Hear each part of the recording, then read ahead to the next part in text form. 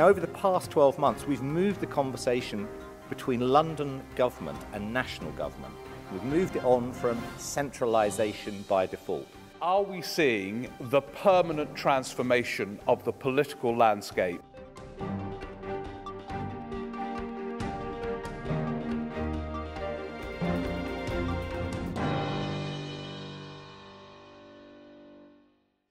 My name's Jules. I'm the directly elected Mayor of Hackney and the Chair of London Councils. This is the London Council Summit 2014, and it's the 13th annual summit that we've held. This is an opportunity for councillors and others to come from across London to meet together, to share ideas, share best practice, look back at the achievements that have happened over the last year in local government, and also look forward to the future to work out what's going to happen and the challenges they're going to face in the future. What are the key priorities for your borough? Well, Barking and Dagenham is the new London frontier as far as I'm concerned. London's got to go east, it can't go north, west or south. And Barking and Dagenham hasn't had any major development there since the 1920s. So it's about bringing in the new infrastructure we need with the new investment to support the 196,000 people already there, but also saying to London we want to play our part in this mega city. I think all of the main parties really need to set out their stalls on devolution. I think we're only going to have viable public services in the future if there's greater devolution down to local government working in partnership with regional and central government to deliver those services. Well, major problem for us is we're a very small borough, high density accommodation, lots of pressure, very difficult to keep people in the middle, the people who are eligible for social housing we have, and the very richest we have, to keep people on middle incomes is terribly difficult. So looking at different forms of housing, how we could be looking at renewing our council-owned accommodation, these are really big priorities for us. The next few years are going to be very, very different because we can no longer afford to do all the 800 services that we do at the moment. That doesn't necessarily mean that we close things down, but it means us having a genuine conversation with our community, with the people that live in our borough, and saying, right, what's important to you? What do you want us to carry on doing? What could we do differently? And what would you like to do? Obviously, healthcare is a huge issue. We've got 4 of our accident and emergency units that 2 have been closed, 2 more are planned to be closed. But we've got huge challenges with integrating health and adult social care and all the budget pressures that come with an increasing elderly population.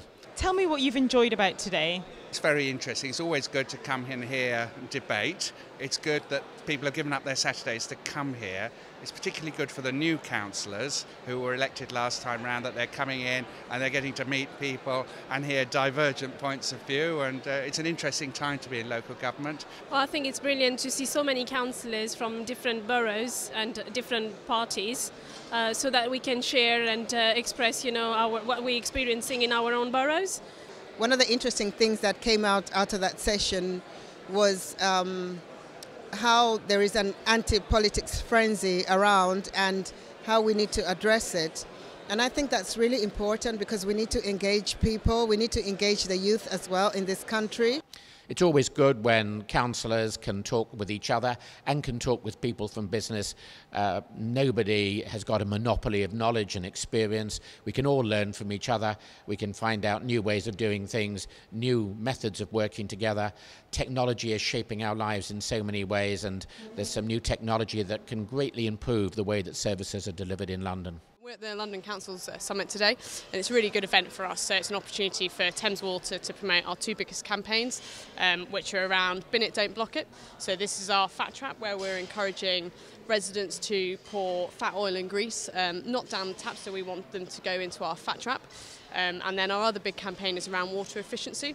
This is about encouraging residents to use less water or use water more wisely. We run time credits programmes all across the UK, across England and Wales, and it's all about getting more people involved in the community. We've already been speaking to people from Waltham Forest, from Barnet, from Lambeth, and there's lots of energy in the room, lots of excitement about getting more people involved in communities, giving time into public services and really changing the way that public services work. I'm hopeful that national politicians of all parties will increasingly understand that delivering high-quality public services that deal with the challenges facing communities means the devolution of the money and programmes that are currently run less effectively from a national level. There's much to do between now and the general election, and many people still to convince the current government, those that hope to form the next government. Then, of course, there is the growing list of those who hope to become the next mayor of London.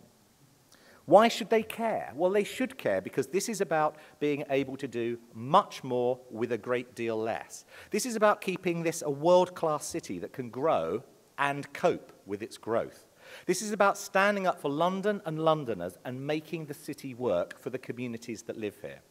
So you can rest assured that we at London Councils will continue to make that case in the months ahead. Thank you very much.